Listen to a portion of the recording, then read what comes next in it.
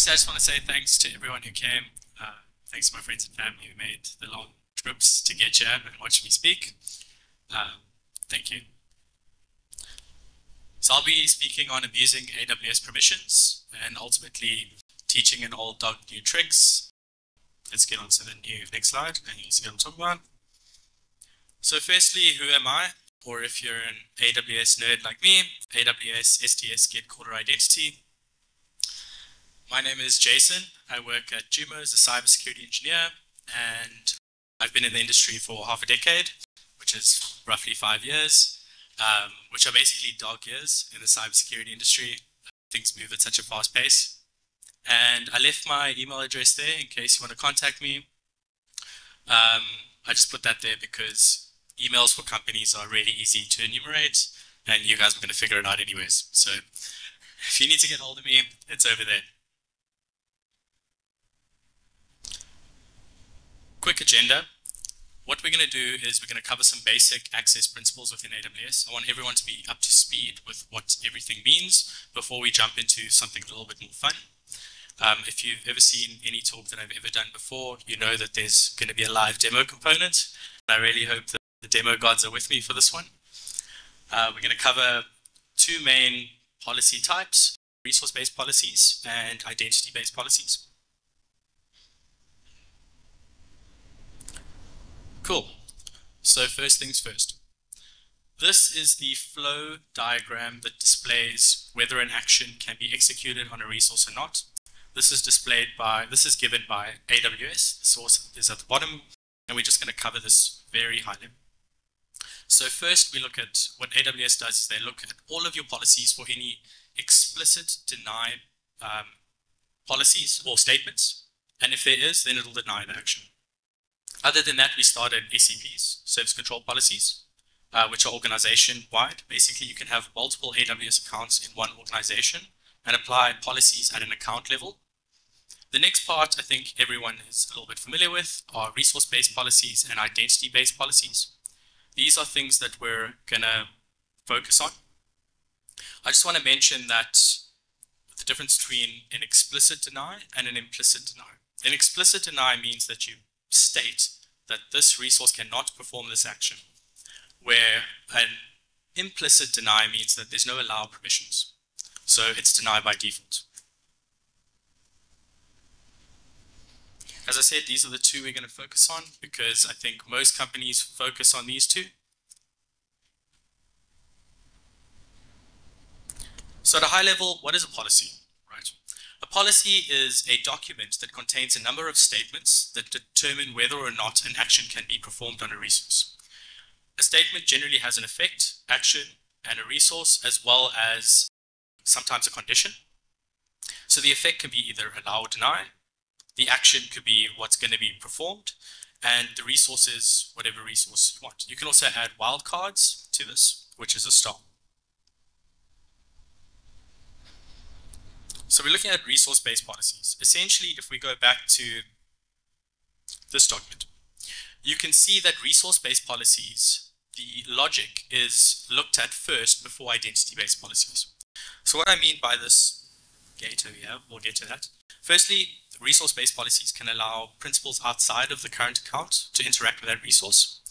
And a lot of companies focus their efforts on ensuring that their identity-based policies are as strict as possible. But if your resource-based policy, if someone creates a resource-based policy that allows an action and there is no identity-based policy that explicitly denies the action, so there's implicit denies, well then all the safeguards you've put in place around identity-based policies are essentially as good as this gate. It's really short and someone can easily just jump over it. And there's also some permissive options available directly from the console. So if you're in the AWS console, there might be some very permissive actions that can take place.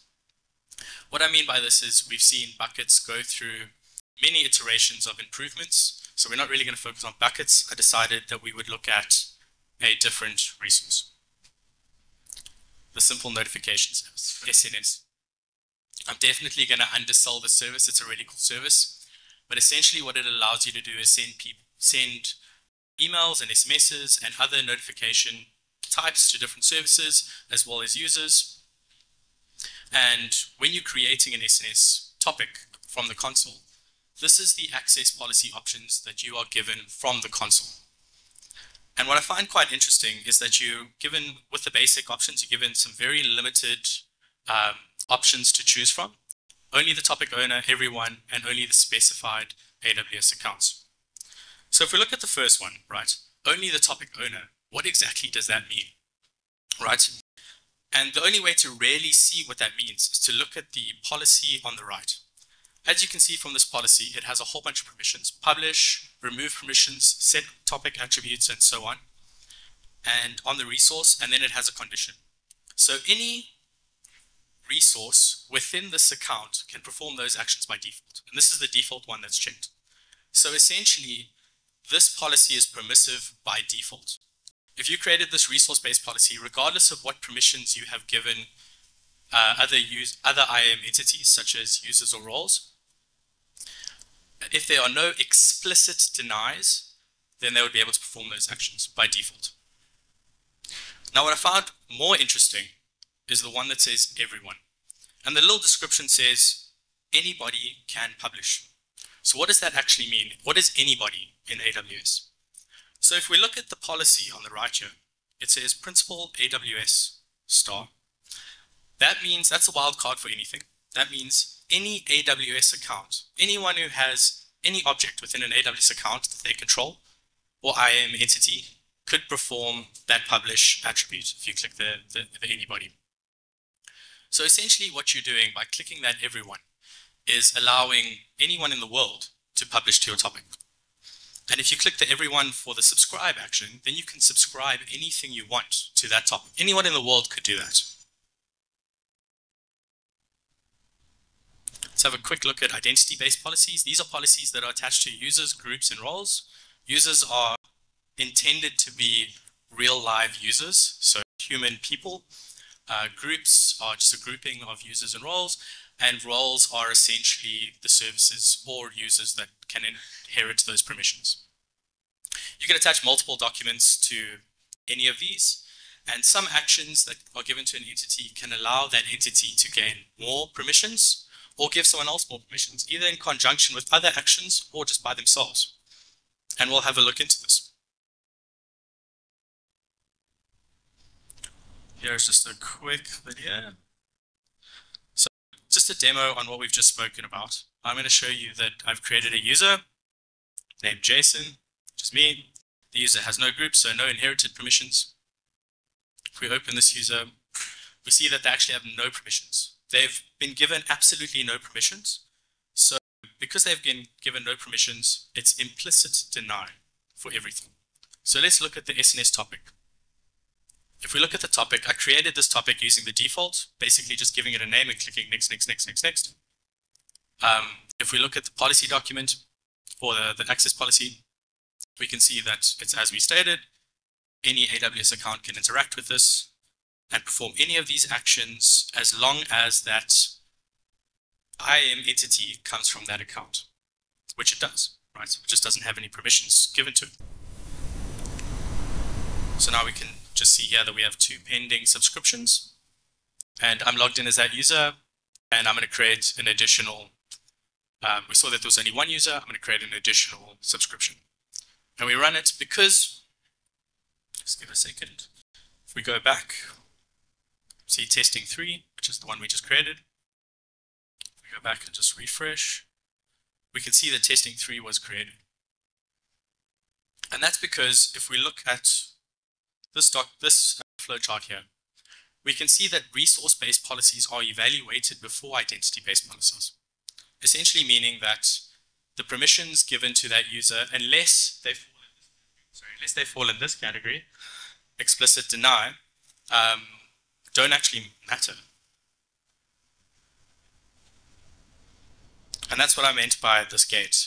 If you focus all your effort on identity-based policies, it's not very effective against resources that have resource-based policies.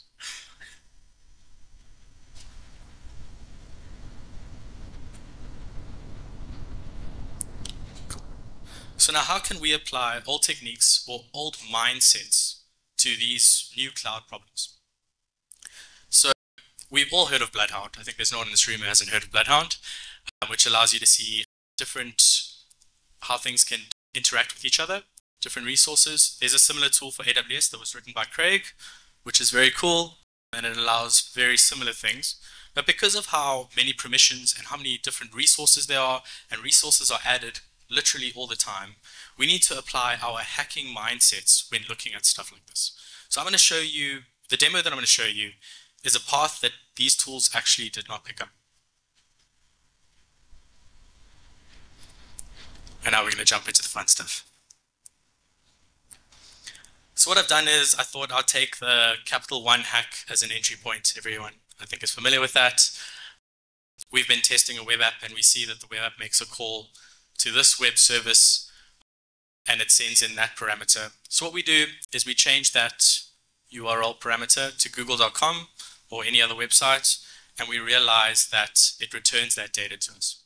So if you're familiar with web application security, you'll know that this is server-side request forgery, SSRF, and we can essentially have the networking capability of the server. We can make the server perform HTTP requests on our behalf. Cool. So the first thing I would do is first understand, is that an EC2 instance? Perform an NS lookup to see if there's a DNS name attached to it, and we see that it is an EC2 instance. So if you're in the AWS environment or you're very familiar with AWS topics, your Spidey senses will be absolutely tingling at this point, thinking, is there a role attached to this instance? Because you have SSRF, you have the ability to query the metadata service, and you might be able to give credentials. So let's jump into a little bit of a demo. First things first, I'm just going to run my SSRF vulnerable web app. And to save time, I've run, just going to copy paste the commands. And essentially the metadata service allows us to query information about the EC2 instance. And at a fundamental level, we are allowed to actually obtain the AWS credentials for that role. So it works the same as a user account, right? It has an access key and a secret key. So if we run this, basically what I'm doing here is I'm querying the meta service to find out if there is a role attached. And it came back with, yes, there's a role attached. Oh, sorry about that.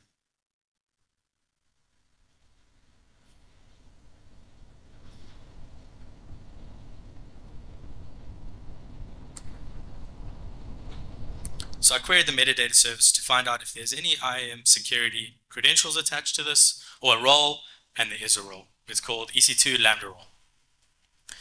So now what we can do is actually obtain the credentials for that role by just using the same endpoint, the AWS metadata service endpoint.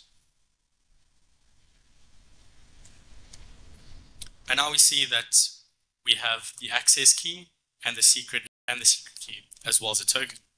So if we do an AWS, so what I'm doing is configuring my local AWS instance, just give it my local AWS CLI.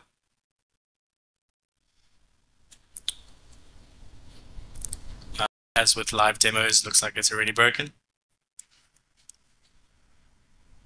Just give it a second. Okay, cool. Well, let's just start again. Just looks like it's taking a bit of time. Internet's slow. Cool. No idea why I copied that.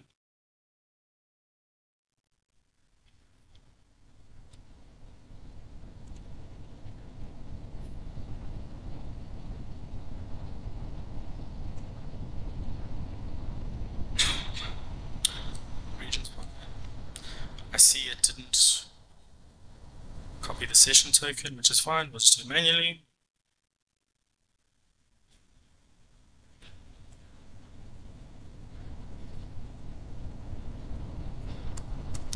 Don't bash my use of Nano. So this is the file where your credentials are stored when you configure the AWS service. The session token is definitely not correct. I'd kill the whole line, but I can't remember what the variable name is. But essentially what I want to show you is that you're not required. No. Let's do it this way.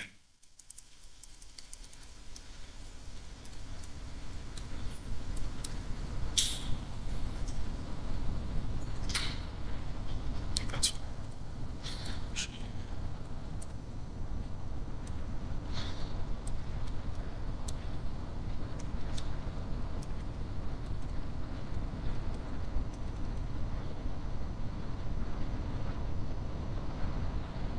Okay, but anyways, what I'm trying to get to with this is that we can see that we're over here, EC2 Lambda role on this instance ID. What I'm trying to get with this is those credentials don't have to be used on the specific EC2 instance that the role is attached to. You can actually use those credentials wherever you want. They work just like normal access tokens.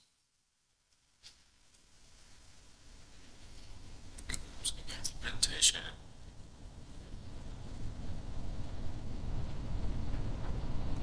Cool. Now you have compromised AWS credentials. Now what? What are you going to do with them? Right? If you're doing a pen test, your goal is to find all avenues of attack, right? But if you're doing something nefarious or a red team, what is your goal? And generally, the DA equivalent is all actions over all resources, which essentially allows you to perform whatever you want on whatever you want, assuming that there are no SCPs in place or resource-based policies stopping you from doing what you want to do.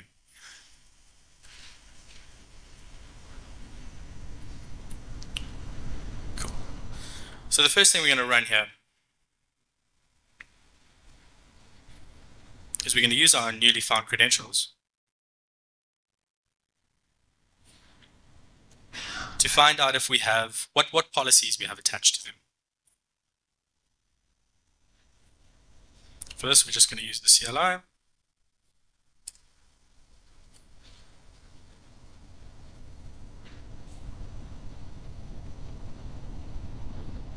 And we have 3 policies, and already I can see one that is awesome. If we look at these policies over here, it would have the AWS account ID if it was created within that account. If it says AWS there, it's a managed policy, which essentially means AWS managed that policy, and it's available to any account. So you can use your own account to see what permissions you have without doing anything weird. And if we look at one of the interesting policies, AWS Lambda full access. This is also an AWS managed policy.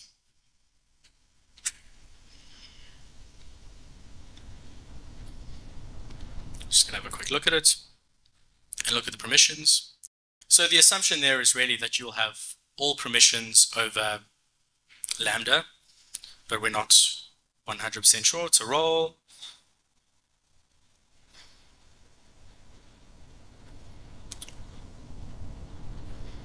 Let's do it this way.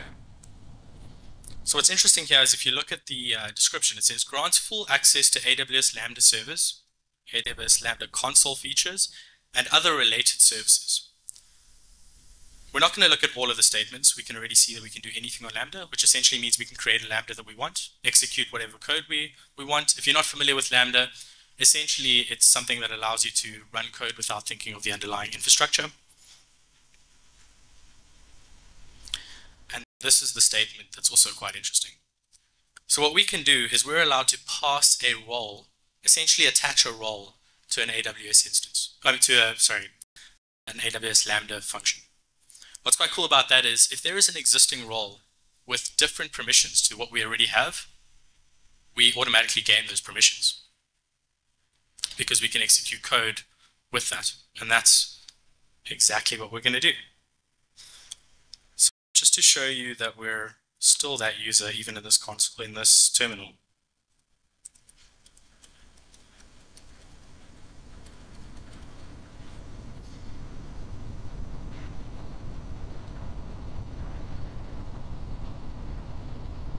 Cool, we are. And I'm going to create a Lambda function and I'm going to pass a role that we previously found. Let me actually go through that. That one is not too obvious. I think I skipped over that. If we look at the roles,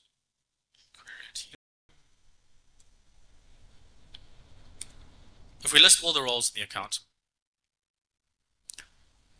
essentially what we're looking for is one that allows the principal, so the service, to be lambda.amazon.aws, which corresponds with the policy that we had. So we can only pass policies for that service. I'm just going to go pretty fast because I know it's towards the end, but essentially we'd look at these pretty closely. We see this vault role. What I see that is quite interesting is SSM Lambda Manager. SSM stands out to me because that's the service manager within AWS, which is essentially something that allows you to control all EC2 instances that are in the SSM fleet. So you can run code, push software, control those EC2 instances. So that's quite an interesting one to me. And if we look at the permissions attached to that policy, to that role, we can see another AWS managed policy. And I know this policy pretty well. Essentially what it is it allows all permissions to be performed, all SSM actions, which it will allow us to push code to instances in the fleet, allow us to view the fleet, allow us to view instances within that fleet. So let's have a look at that, just so I can give you an idea of what SSM is.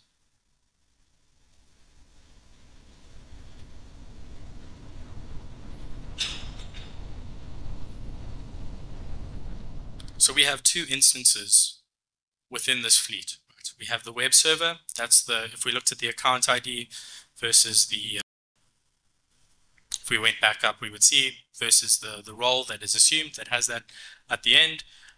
We would see that we compromise the web server. We also see this admin host, which is quite interesting. So what I would do is I'd go look at EC2 and see exactly what this admin host is, because essentially we have full control over that admin host.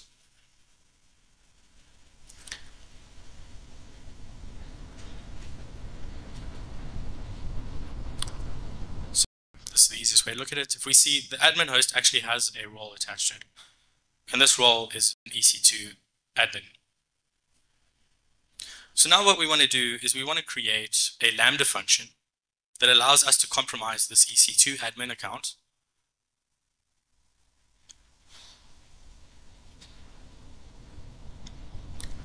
Because that EC2 admin account has all actions over everything. So our initial entry point through SSRF allowed us to compromise a web server which had a role attached to it that could create an AWS Lambda function, which had the ability to pass a role to any function that we created. And that role allows for full control over the systems manager, which allows us to run a command on an EC2 instance that has a role with all actions over all resources. It's a little bit of a mouthful, but I think you guys have the general picture. So now what we're going to do is actually create this Lambda function. And I'm going to focus on the console because I think it's a much better visual representation than kind of just looking at lines of code on a screen.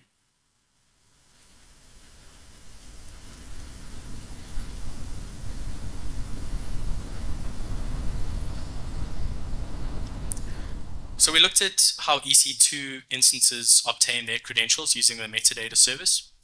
Let's have a look at how Lambda functions do it. So Lambda functions do it in a bit of a different way. They do it by using environment variables. So the first line of code we have there is just to print out the environment variables. Let's give a refresh.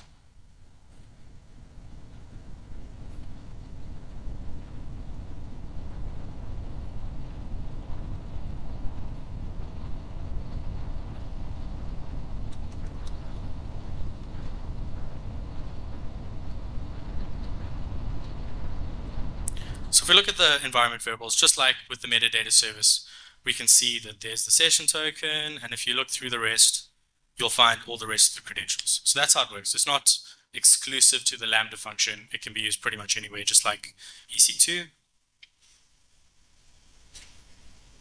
Now what we're going to do is actually add to this Lambda function the ability to run a command on the EC2 instance.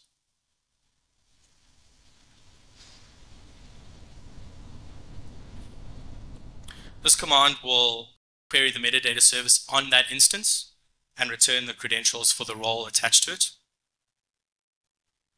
So essentially, we have the ability to also view the SSM commands that have been run, the history, and find the output for that. And like all demos, it broke.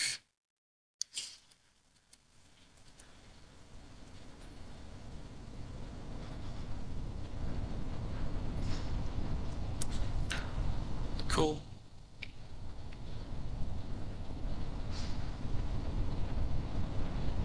So we have a look at this. I hope no one's taking note of the credentials.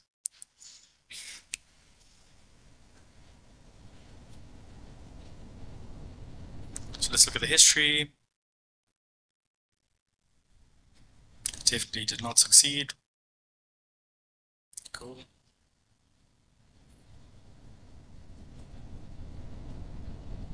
Again, did not succeed. Oh.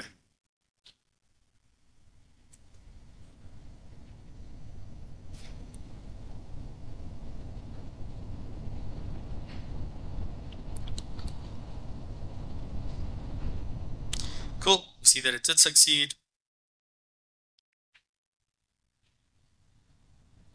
If we look at the output, we have the access key and the secret key, which essentially means we can use these credentials outside of AWS in our own local CLI and perform any action over any resource. We are the DA of the AWS environment. So I just want to go through something quickly. When I was performing this presentation to a couple of my mates, they asked me this question, and I actually kind of forgot. They said, yes, you can, this policy is here by default, but someone needs to be able to guess the ARN to do that, right? Which is essentially your account number and the topic name. That's something we call security through obscurity. And to give you a physical example, it's essentially if you had a house on a relatively busy street and you kept your keys in the pot outside, you told all your friends and family, but you relied on no one being able to figure it out. If that's good enough for you, sure, good luck, but that's definitely not good enough for most people who love security. Cool, so now we've got all of the power. Well, not quite. There's only 2 gems there. It's only within this account. We have full admin over everything, essentially.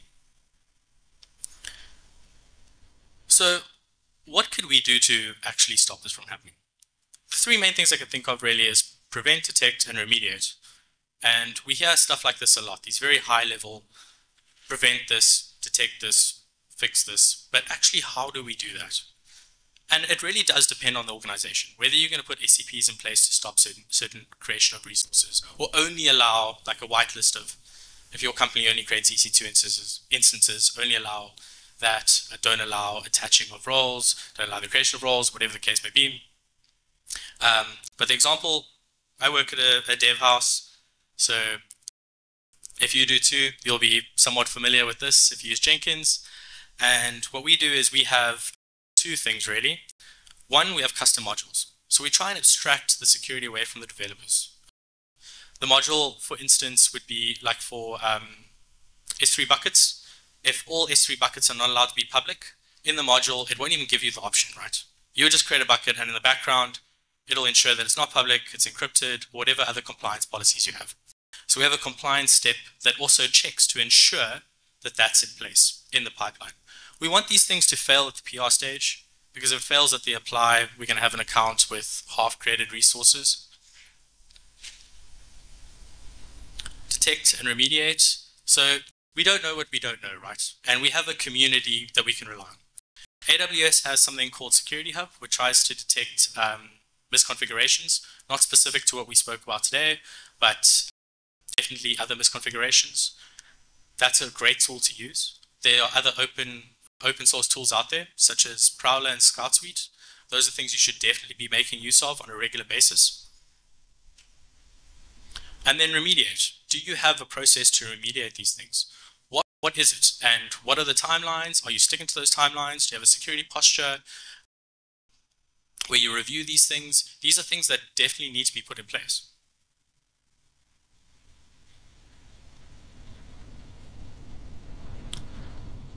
And yeah, just in conclusion, what I wanted to add to this is the tools are very good, but also we need to apply our hacking mindsets to some of these things. Like this path we found here was not a path that a tool found, but it's something that we could see because we understand the technologies, right?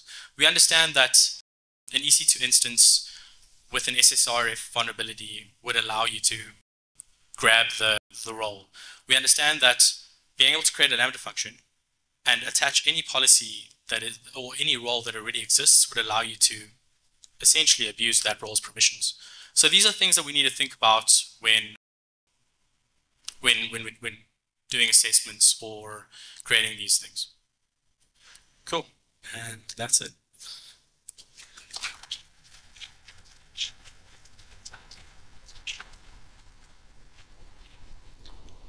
I'm scared to ask this, but are there any questions?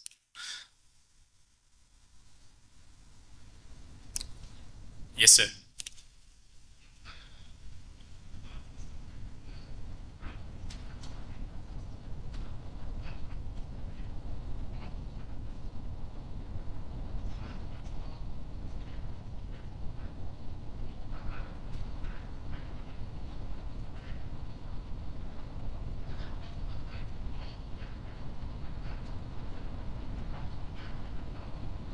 Sure, that for SNS specifically or for other resources?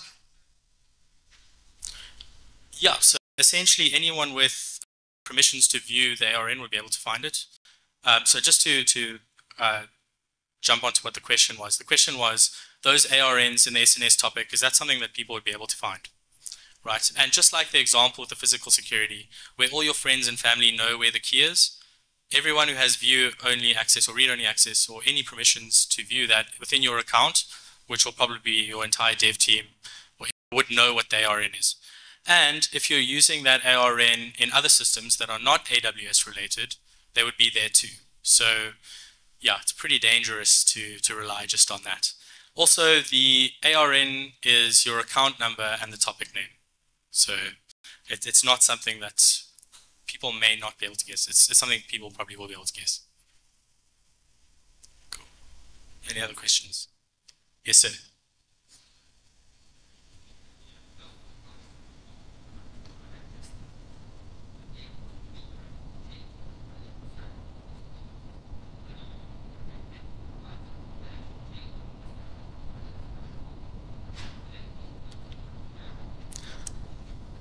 Sure. So the question there is, how do we maintain the compliance policies within our pipelines? Sure. So we have a security team that does that. We're constantly looking at new things. We also utilize other open source frameworks or research that's being published. So like Security Hub is a major driver for us. Yeah, so that's how we find that compliance.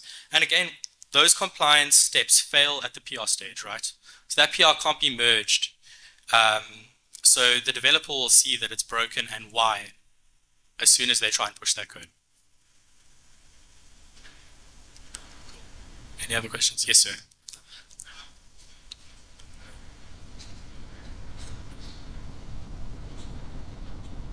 Sure. Correct. Yes. Okay, more of a statement than a question. So the metadata service, there's two versions. Version 2 actually stops this from happening. Version 1 is still the default. So if you create an EC2 instance through the console, AWS console, it'll create it with version 1. And it'll be vulnerable to, if you have an SSRF vulnerability, you'd be able to call that. Justin.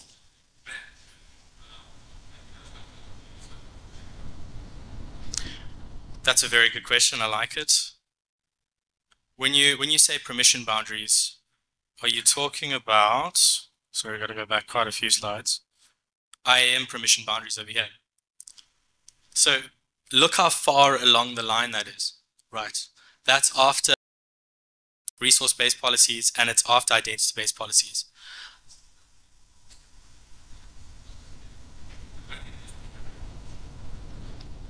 Sure. And what about resource-based policies? And SCPs. So I think we try and focus as far to the left as possible. But yeah, that's not something that we've actually explored.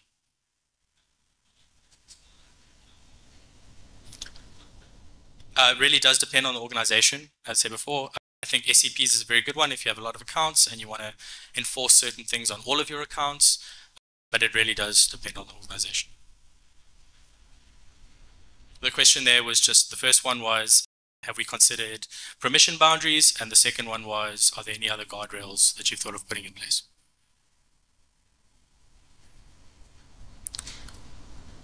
Any other questions? Yes, sir.